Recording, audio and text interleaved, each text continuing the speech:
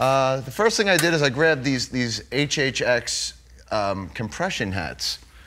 These are really unique sounding, very, very much like an effects hat. So I don't know if this is something that you would normally use as a main hi-hat, but here I threw them on as my main hat just to see how they would sound within the context of a groove. So let's take a listen to these for starters.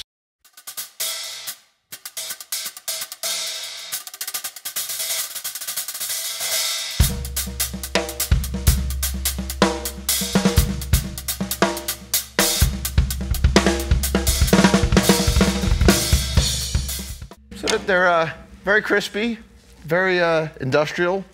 Definitely would make a good X hat. I think I would definitely be interested in using this as an X hat.